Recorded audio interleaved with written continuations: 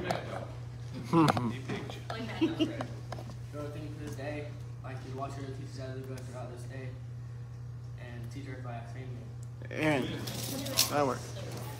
That's good. Yep. You better. You better. For your students. Yes, she is. But she was between Caleb.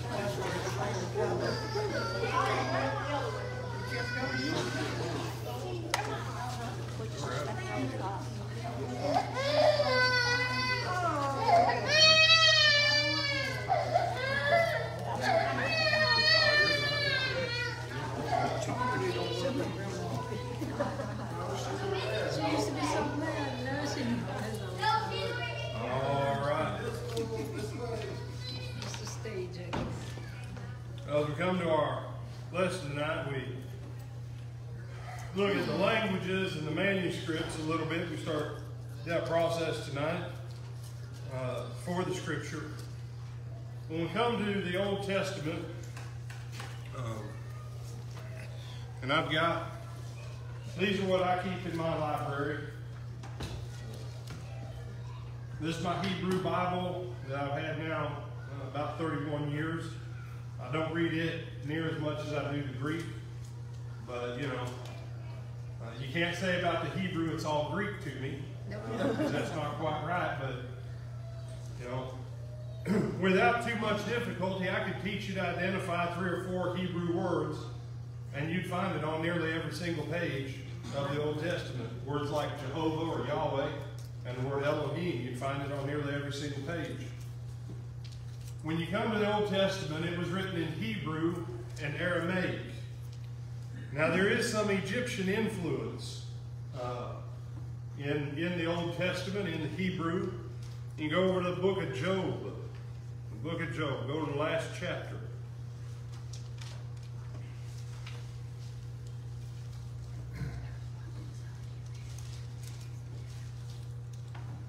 And you have 3 daughters named there in Job chapter 42. And this is how you know the age of Job is you know, I had a person I respected tremendously, that it was his contention that the first book of the Bible that was written was Genesis, and the second book that was written was actually Job. He said, Job, you know, it was his contention. Moses wrote Job. But Job 42, verse 14, right, says that he had 13. It says he had 7 sons and 3 daughters. Now this is an interesting thing. Find me the names of the sons in Job. Right? And he called the name of the first Jemima, the name of the second Keziah, and the name of the third Karen-Hapuk. Well, that's Egyptian. That's an Egyptian name. That's not Hebrew. There ain't anything Hebrew about that. And so, that's why you point this out. Well, you've got chunks of Ezra and chunks of Daniel. Basically, half of Daniel's written in Aramaic. That alphabet that this is written in was actually, they took the Aramaic alphabet and adopted it in the Hebrew language. If I were to put what's called Proto-Hebrew up on a page, most guys that can read a Hebrew Bible couldn't read Proto-Hebrew, because the styling of the lettering is so harshly different, they would have a hard time. And so the influence and the relation of Hebrew and Aramaic goes way, way back. Aramaic is actually probably the original Semitic language.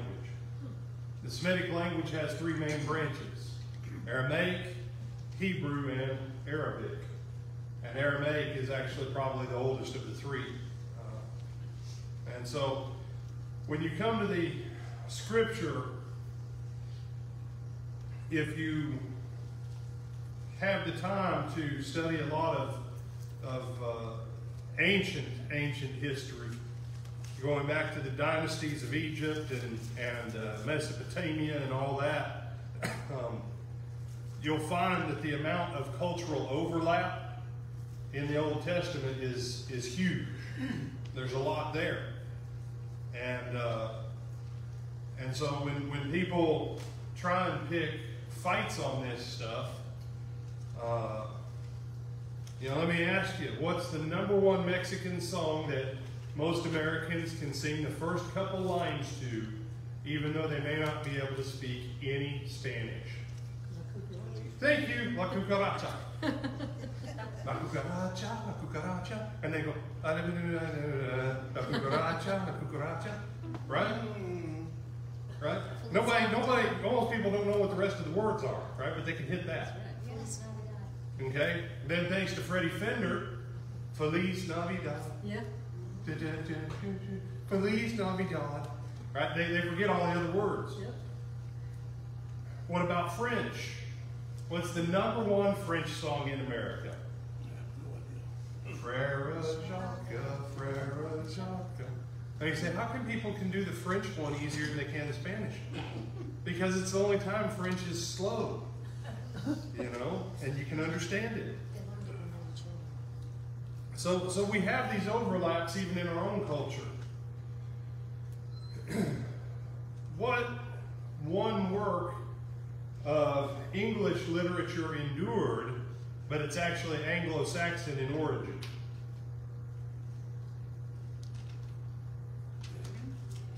What one work of English literature has endured, but it's actually Anglo-Saxon in its linguistic origin? Starts with a B and ends with a wolf. Beowulf. Most English speakers can't read Beowulf.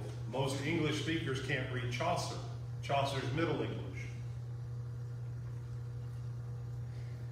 And you said, why do you point this out? Alphabets evolve till they reach a terminal point. Some alphabets actually drop some of their stuff. I'm sure you know, Sister Elena, Spain, they've gotten rid of the double L and the double R. Really? So there is no more ella or R. It's not there now. You know that it's pronounced, but they went on ahead and dropped it from their alphabet.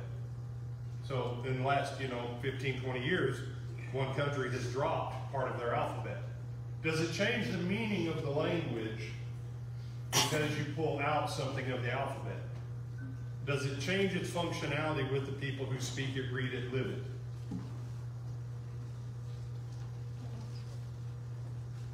Does it make the slightest bit of difference if I spell the word tonight, N-I-T-E, or N-I-G-H-T? No. Still has the same meaning. Same thing.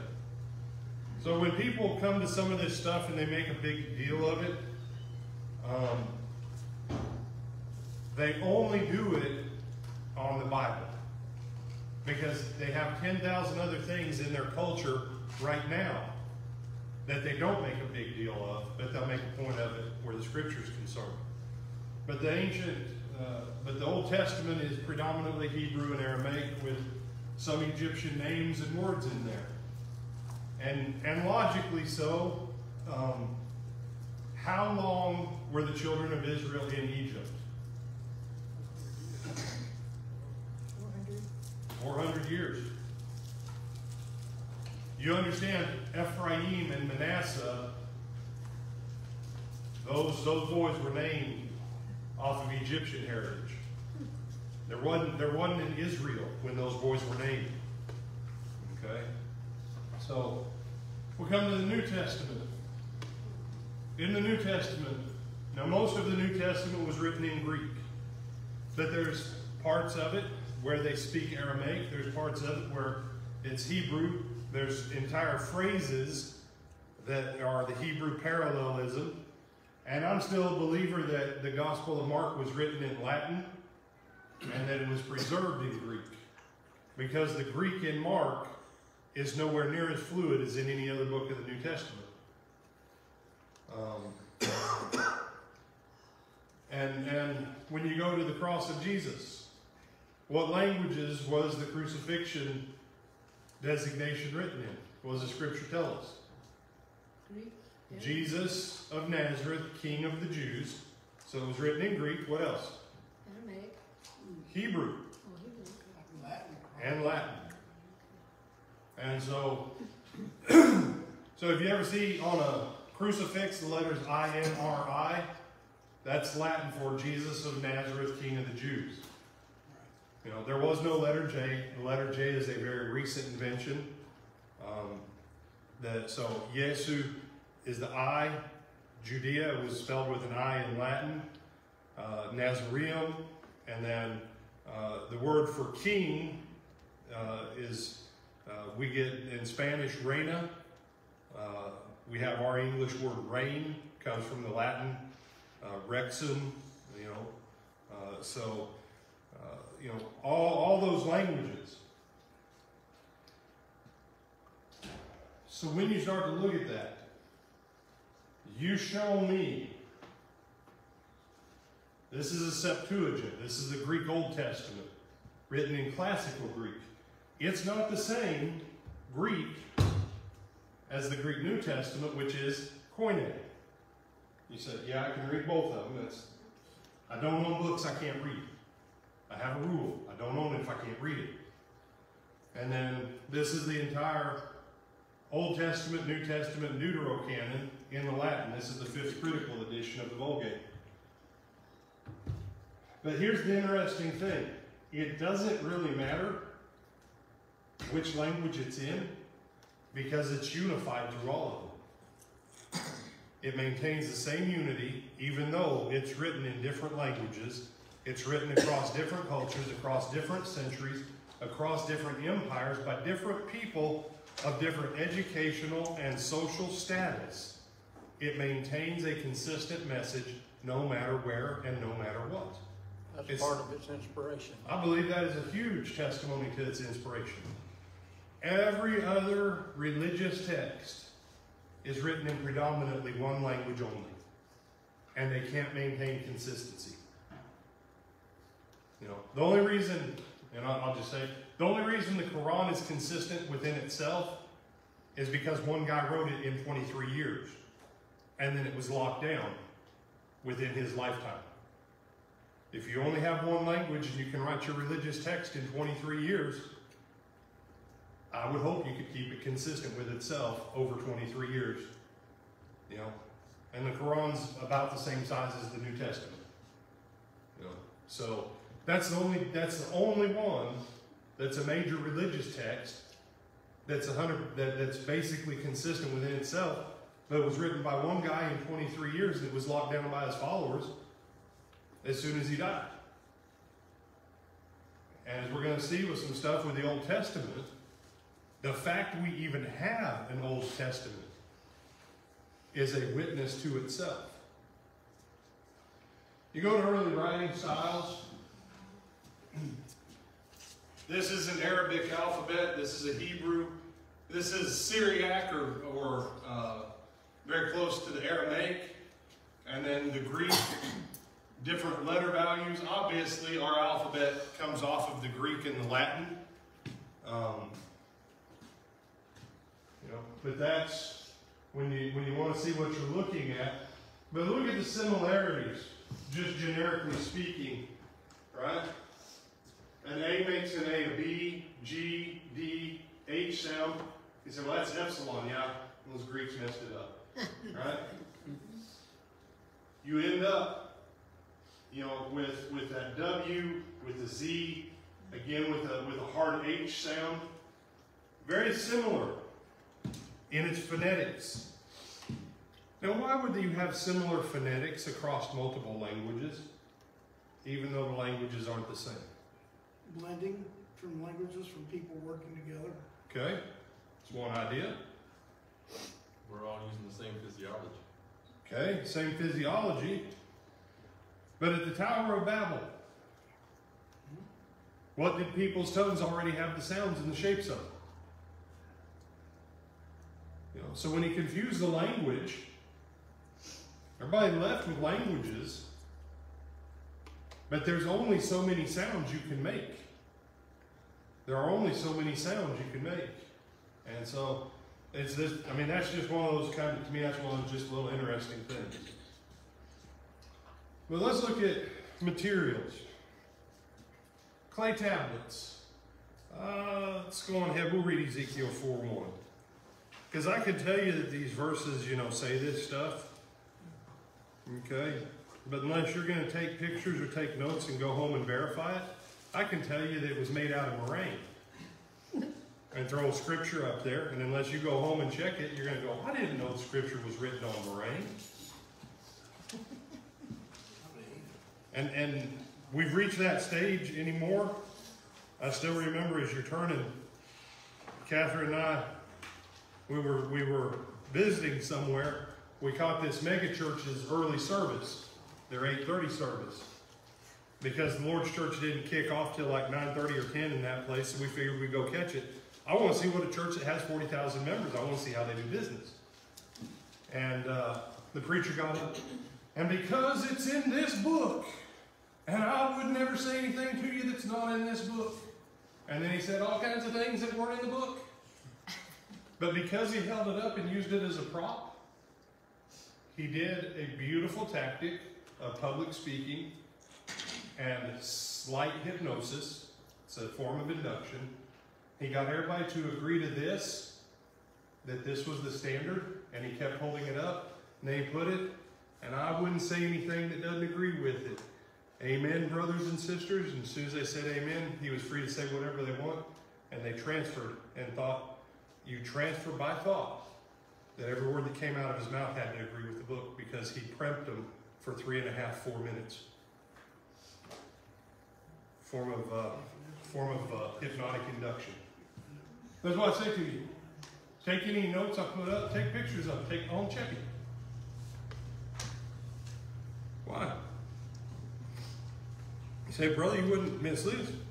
I would not intentionally make a mistake. Could I make a mistake though? Put a wrong reference down. Yes. Yep. You're human. Could I get far enough ahead of myself in my thinking that I forget to read the next verse that says I'm wrong on what I'm thinking? Yes. So we always want to check each other. Someone read Ezekiel 4:1. You also, son of man, take a clay tablet and lay it before you, and portray on it a city, Jerusalem. All right, so clay tablets used to write on. Ezekiel's commanded by the Lord to take it. Now stone, we won't look up stone. What's the most well-known thing that was ever written on stone in the history of the world? Ten Commandments. Remember, there were 2 sets of 10 Commandments on stone. The first set, God cut, and God engraved. And then Moses, he had some anger management issues, and some violence issues. So after he smashed the tablets and told his kinfolk, put on your swords and let's go through and kill these rebels, then the Lord said, now cut your own tablets and come back up here again. And so Moses spent the night cutting his own tablets. And then the Lord was kind enough to re-engrave them. What went into the Ark of the Covenant? A pot of manna, Aaron's rod that budded, and the stone tablets. But the book of the law stayed on the left-hand side in the Holy of Holies so that it could come out and be read to the whole assembly by the high priest. All right? So stone, we know that one. Precious stones, Exodus 39. Now who knows what these precious stones were? As you're thinking about Exodus, what were they probably?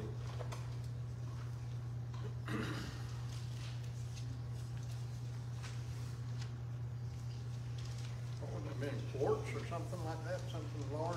Okay. Oh, with the breastplate? For the breastplate of the high priest. That'd be correct. So, go on ahead, Kevin. You got Exodus 39:14? Exodus 39:14, yes, sir. Go ahead. There were 12 stones according to the names of the sons of Israel, according to their names, engraved like a signet, each one with its own name according to the 12 tribes. All right. Now this would make a jeweler go on edge.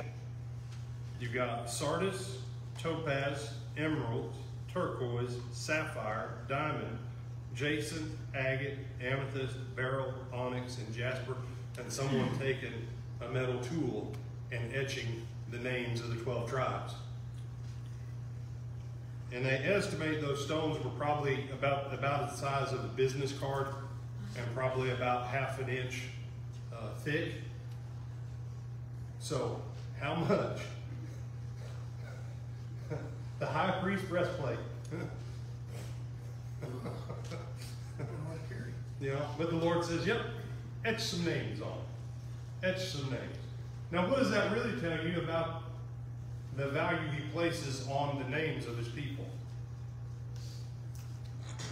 The stuff it's engraved on is just stuff. But what was over the chest is supposed to be at the heart of the high priest, at the core of his being, but the names of God's children. You know? So God engraved what was precious to him on that which is precious to man. Animal skins. Animal skins. 2 Timothy.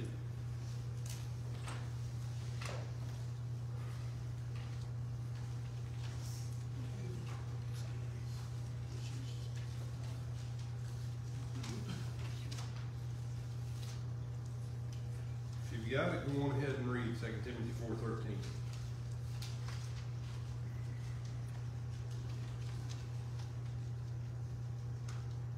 Till I come, give attention to reading, to exhortation, to doctrine. Do not neglect the gift that is in you, which was given to you by prophecy with the last. 2 Timothy. Oh, I'm sorry. There we go. No, 1 Timothy 4:13 is good too. I'll try again. 13. Bring the cloak that I left with Carpus at Troas when you come, and the books, especially the parchments. All right, especially the parchments. The word for parchment is membrana. All right.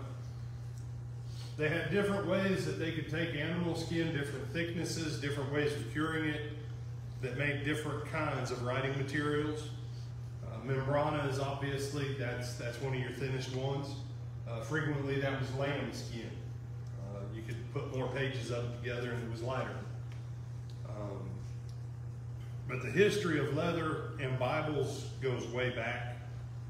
It's not just, you know, I miss true leather Bibles, because what smells better than a brand new leather Bible?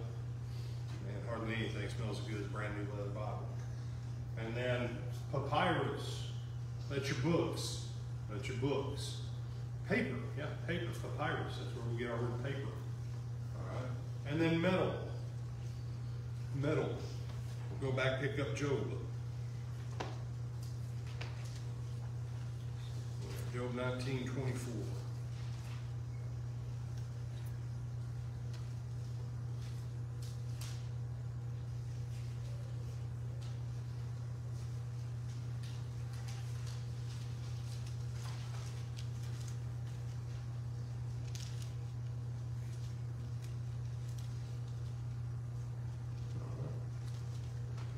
It says they were engraved on a rock with an iron pin and lead forever.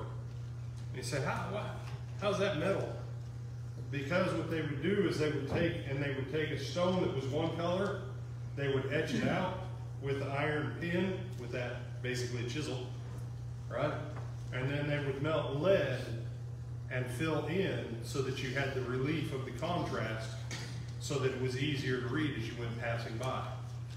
That's why all those blue signs on the side of the highway usually have white letters. Why? So you can see it while you're driving. This is the ancient version of that. This is the ancient version of that.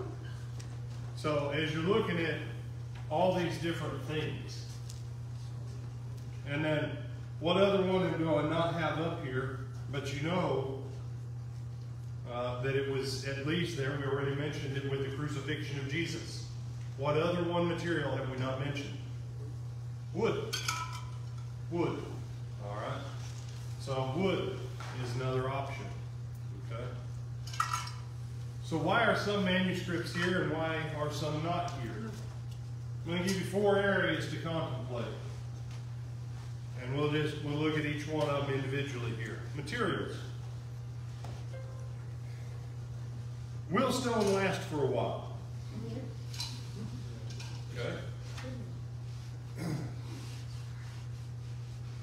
depending upon what kind of stone it is, it can handle breakage fairly well, right? But how portable is stone? How portable? How portable? All right. There's a group out there that they started in Palmyra, New York, paused in Missouri, and they stopped finally in Utah. That they said their book was written on gold tablets. For the number of pages in their book, it would have taken 3 mule trains to carry the amount of the weight of gold. It's one of the big fallacies in that story. There's a reason why, very early on, they put all this stuff on leather, on animal skins. Okay? Stone's great, but it doesn't carry well. Paper, or papyrus. It's portable, it's long-lasting when dry. You get a little bit of bleed issues with the older ink, okay, because of how it was made and what it was made of, because most of it had some kind of oil with it. So you always have a little bit of leaching, and over time it can become brittle. Now, does paper still become brittle? Yes. Yeah. You know, when you handle great-grandma's Bible from 1875, be real gentle with it. Because those pages that you go to fold, it may fold as it breaks in half. I've got a few Bibles from the 1800s. I'm super careful.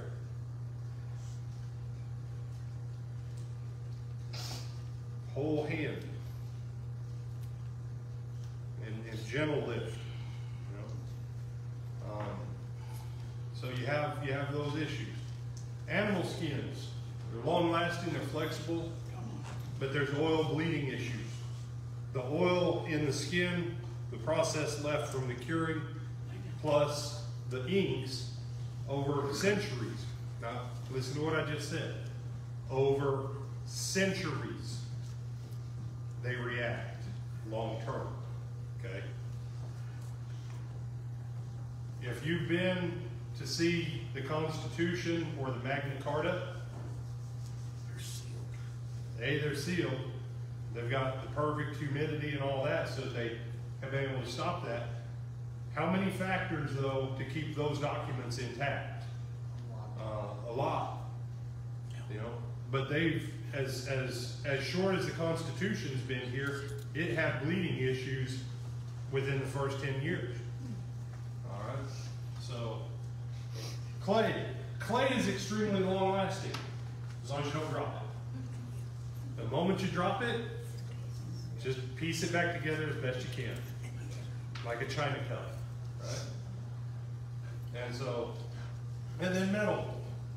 Metal is long lasting, metal can be portable. You can get metal super, super thin. And then you have the oxidation, but then you also run into this issue of feasibility where price is concerned. You know, it's not cheap. It's not cheap. Environment. Water submersion. It's bad for biological materials. As long as something stays in the water and never comes out, it's fine. The moment you bring it out, it starts to go to pieces. Stone, pottery, some stuff's okay in water, some stuff's not. High humidity, you have mildew issues.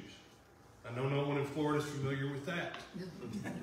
And then depending upon, like with metals, some metals oxidize, some metals don't oxidize very much. Dry, you've got issues with brittleness, and then you've got issues with shrink and decay. An animal skin in a dry climate, over time, it will shrink. That'll cause blurring, it makes it brittle.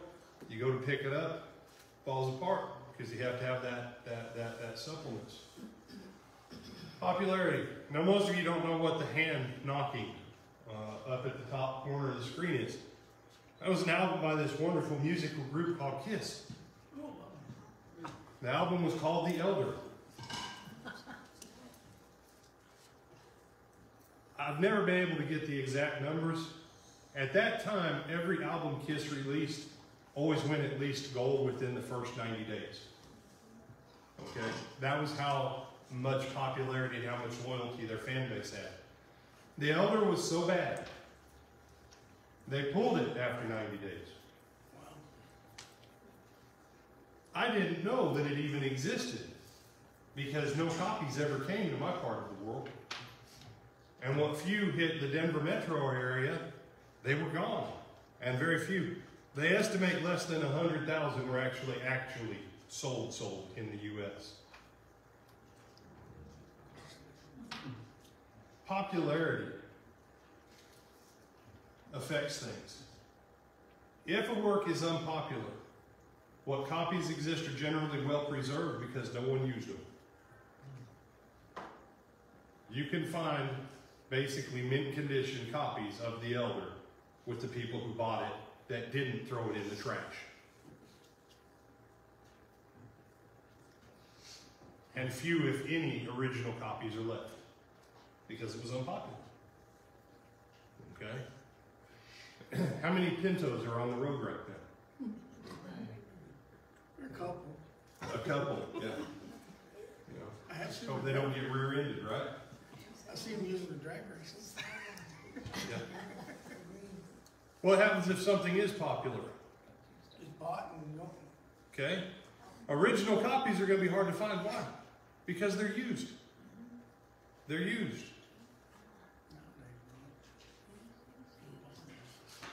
I have a couple Bibles that I've finally had to quit using because I ran out of ways that I could continue to glue them back together. They're still my favorite Bibles, but I just, you know, I can only glue them so much and get the things to open right anymore.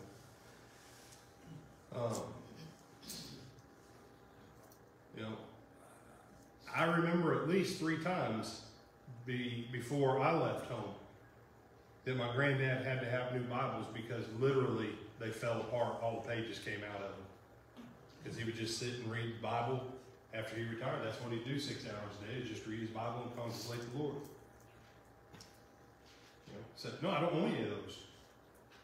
The only way to own them is put them in a Ziploc bag because they were all shredded apart. Okay? There are generally an abundance of later copies and editions, and it's almost always referenced in other works, or other works are written about works that are popular. Usage, some texts remain because of contribution to larger culture. Massively popular texts have very few, if extant, copies in the first through third editions.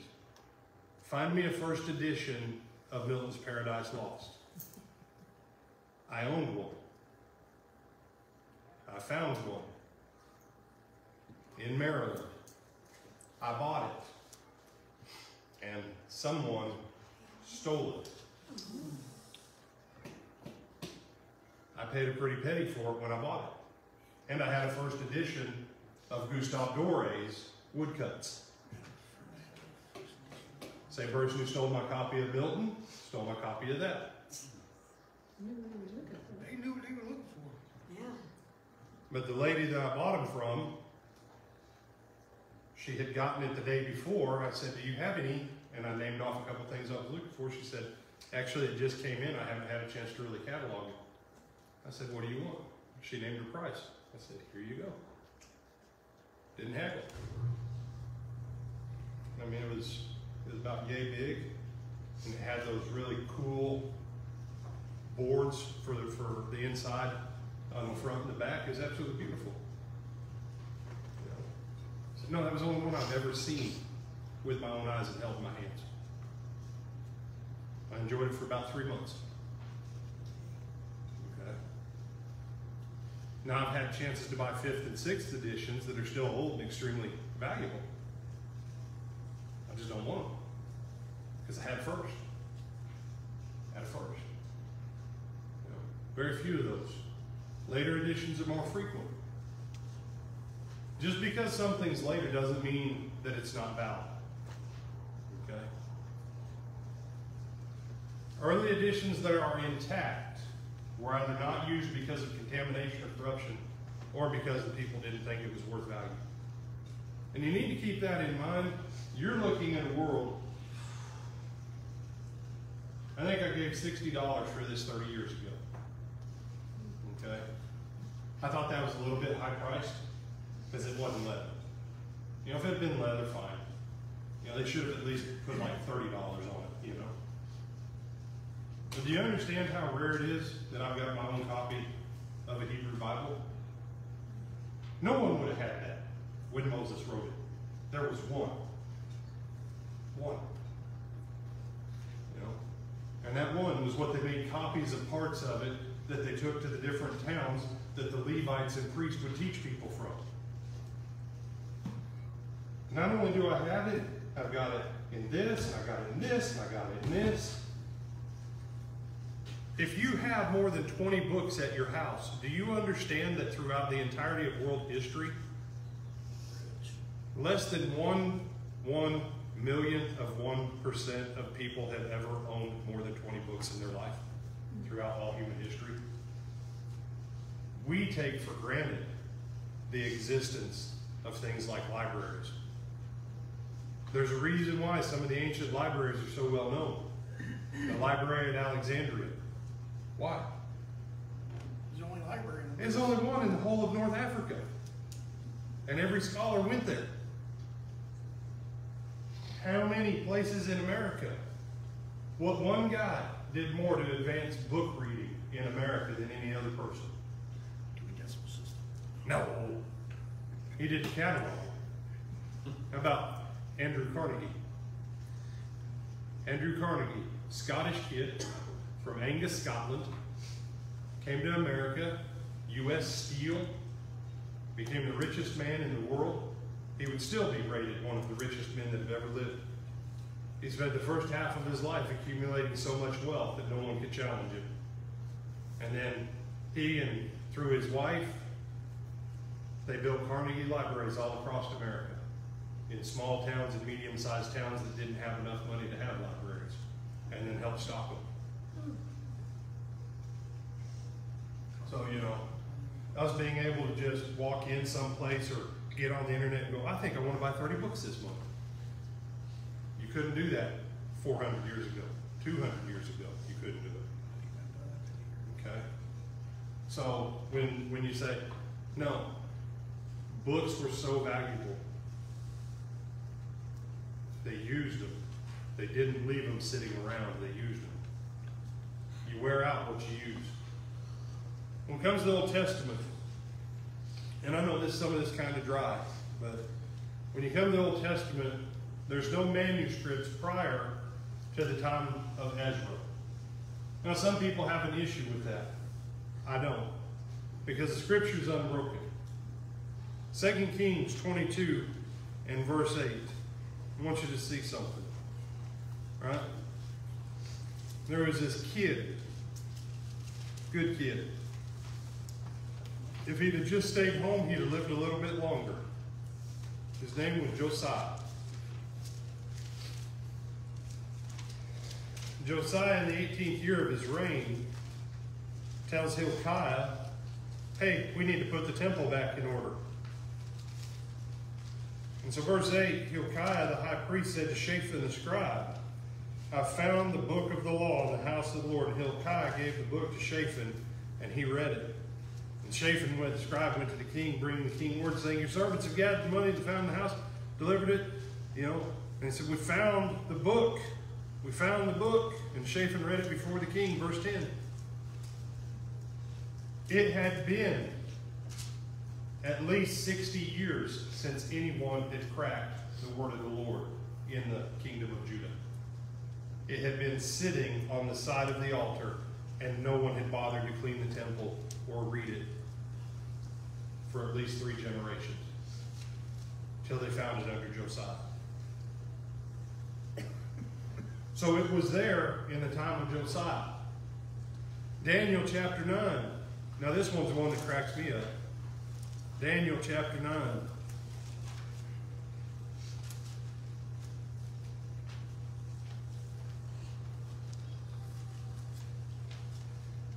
And Daniel's a couple hundred years after Josiah, basically.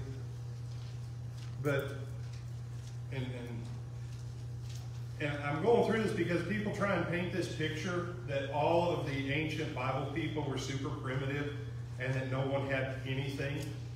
No, it's not so. It was limited, but it wasn't as bleak as they try to paint it. Daniel 9, verse 2. Someone read that. Anyone? In the first year of his reign, I, Daniel, understood by the books the number of the years specified by the word of the Lord through Jeremiah the prophet, that he would accomplish 70 years in the desolations of Jerusalem. What prophet did he do 70 years from? Jeremiah. But what did it say he had? I, Daniel, understood by what? The books. When they got taken away to captivity, guess what they took with them? The word of the Lord. That's why there's two Talmuds. There's the Babylonian Talmud, the one that they wrote as the commentary on the Old Testament when they were in Babylon. And then there was the Jerusalem Talmud, the one written by the Jews who didn't leave the land. The ones who went into captivity, they took their Bibles with them. They took the Old Testament scriptures with them. And Daniel, who was a teenage boy when Jeremiah prophesied what he prophesied, now Jeremiah is in his 80s, and he's telling the Lord, you said you'd do this 70 years ago through your prophet Jeremiah. He had all Jeremiah's prophecy. And then Nehemiah 8, 1 and 2 records where Ezra got up and he read. Tyler, man, I don't know.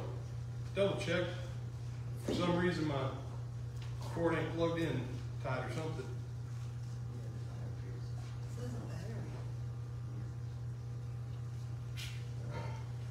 Ezra stands up and he reads the word of the law to the people in the land when he goes back. Reads the word of the law.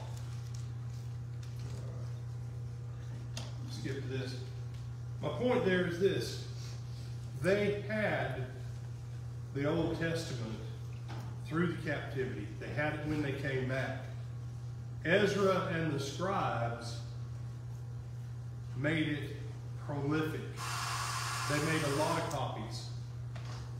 And as the kids come in the 1700s, they thought they only had 615 manuscripts of the Old Testament from ancient times. Later on, a little bit later, another guy, he was able to find more. He cataloged 731. Then the Egyptians finally open up some of their stuff. All right? And if you study Egyptian archaeology, the Egyptians like to play games with the rest of the world on stuff.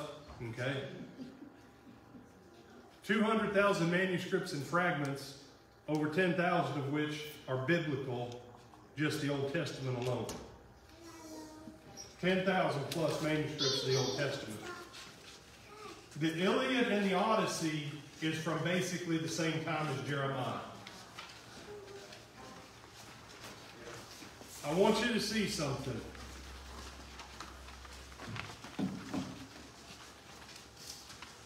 Of all of the stuff of the Iliad and the Odyssey, there's roughly 400 from the 18th century AD back to the year 750.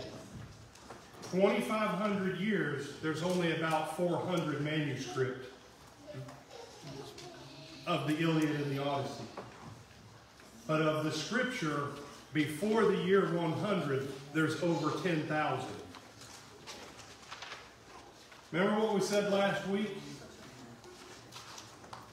Do you know how many people go to colleges and argue that you shouldn't trust the Iliad and the Odyssey when you read it? None. Even though it has less proof for it than the Old Testament. Remember what we said, the only reason that people get upset about the Bible is because it claims a right over our lives and tells us about a God that will hold us accountable. It's the only book that anybody worries about it. Next week we'll move into the New Testament. So, we are glad you're here. We are glad you're here.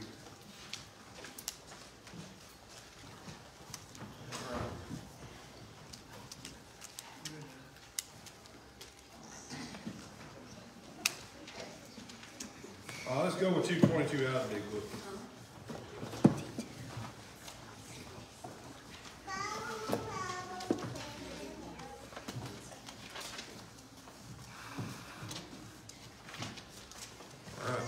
So we got a lot of things coming up next week.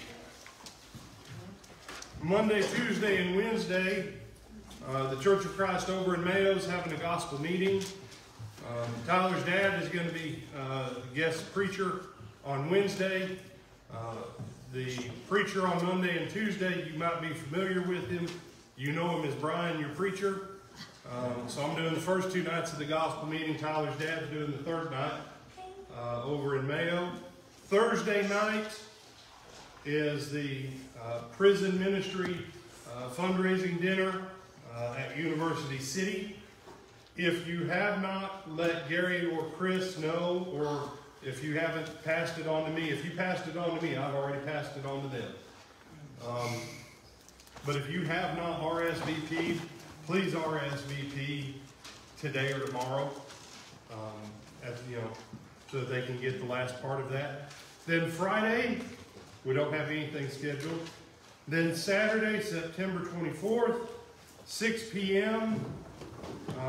Is some singing, and then there'll be a smoked chicken dinner at 7 at the Newberry Church of Christ. So that flyer's been on the back for a few weeks, but we want to make sure that we're pouring that out. So if you want to do something church-wise next week, starting Sunday, you can hit 6 out of 7 days with only Friday.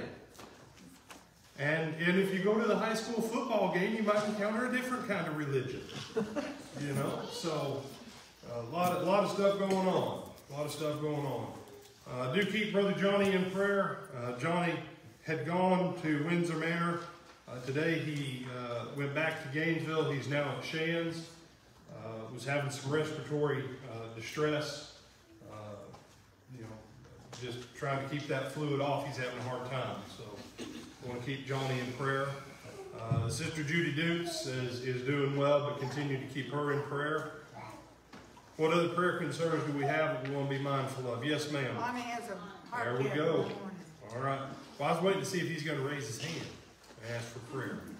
But we already know the answer to that. No. Brother Ronnie's going in tomorrow. Got to be down there at 6:30. So as soon as services are over, they're going to go on ahead and head out to Gainesville and just catch 30 minutes of sleep tonight in their car.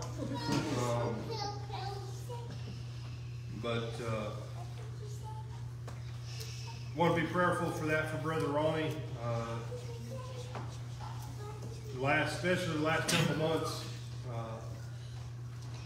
he's had a lot of energy and breathing difficulty, and just simple things kind of been wiping him out. And the last trip to the hospital, all the stuff they ran on didn't show anything. So now they're finally in the process of elimination. So we want to pray for those hands that minister to him. We're going to go in and do some things, checking on his heart and see what's actually going on with some of the other stuff, and try and get him fixed up tomorrow. So I want to be prayerful for that for Brother Ron. What else do we have that we need to be mindful of? All right. How much do you want me to say? Just generically for you? Okay. Sister lived in Belden. She got some different things going on. If you want to inquire of her directly, by all means. But her arm, she got her arms, getting there. So, but she's had some other stuff come up. So we want to keep her in prayer. What else do we need to be mindful of? What you got, David? Papa won't be here on Sunday, but because he won't be comfortable here, so I might stay home with him. That's confusing, yes. My arthritis is up real bad, so he's preparing you because I won't be here. This Sunday we will be. Next Sunday.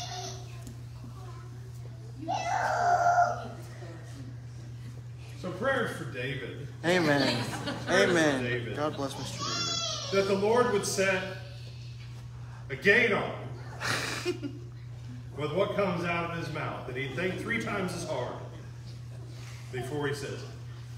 So we're praying for you now, David. All right. still got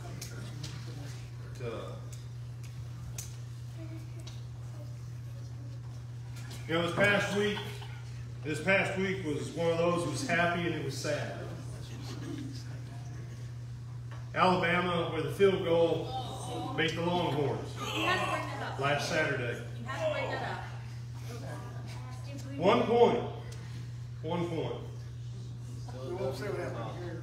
Say, brother, what does that have to do with God? Oh, Well, it has a lot to do with it, Phyllis. It has a lot to do with it. Because you see, people in Texas think that God only likes to hear their prayers first. And people in Alabama think they're more righteous than anybody.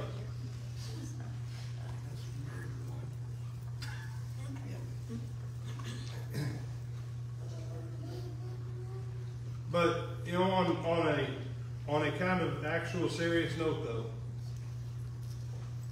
I would ask us to be mindful. Are we as passionate about the Lord as we are about our sports teams?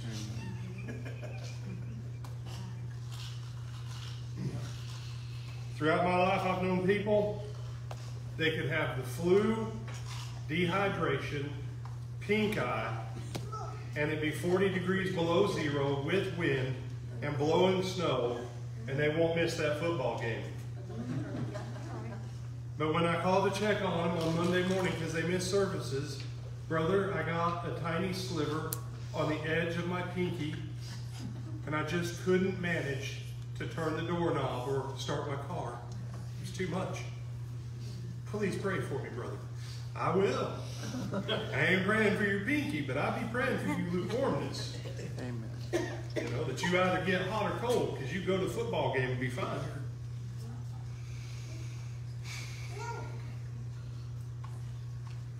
We would ask us to look inside ourselves. Are we as passionate about the Lord as we are the things that make us mad, the things that make us happy, the things that make us sad?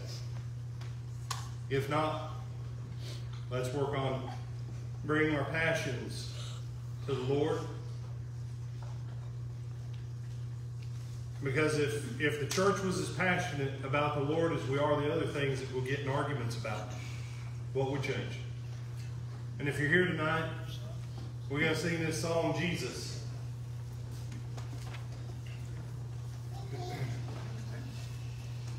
And why the Bible's reliable, it'll get more exciting. The manuscript part is not always the most exciting part. But when someone says something silly to you like, well, you know that Bible's not trustworthy, it's been changed 1,000 times. And you ask them, well, show me the 1,000 changes. Well, I don't know where they are. For you to be able to give an answer and say, well, there's this, and this. Have you ever insulted the Iliad and the Odyssey like you do the Bible? Well, no. Because Psalm 222, there's something about that name. It's the only name that the devil fears. It's the only name in which man has hope. And it's the only name given among men under heaven by which we must be saved, and that is the name of Jesus. And tonight, if you need to be baptized into his death, his burial, and his resurrection to receive forgiveness of your sins, will you come and always stand while we sing? Jesus, Jesus, Jesus, there's just something about that name. Master, Savior, Jesus, like the fragrance after the rain. Jesus, Jesus, Jesus, let all heaven and earth proclaim. Kings and kingdoms will all pass away, but there's something about that name.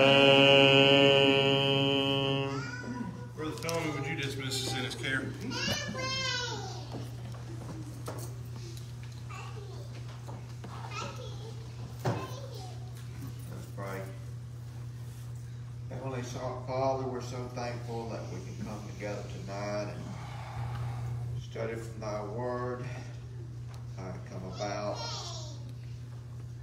And I just ask you, Father, to guide us as we learn from this, and we'll be better able to show it to others and relate it to them. Lord, I ask you to be with Sister Belton. I ask you to give her strength, give her healing. I ask you to be with Ronnie tomorrow as he goes for his heart cath. I ask you to be with the doctors and the specialists that will be doing the procedure. I ask you to guide them and help them to use their knowledge and do it in a way that it will be helpful, and they will find out the problem and it will be corrected, and Ronnie will be in a better portion of health, Lord. We thank you for loving us and caring for us, and we thank you for always being with us. And we just ask you to guide each of us as we leave tonight. Help us have a safe journey home. In Jesus' name I pray. Amen. Amen.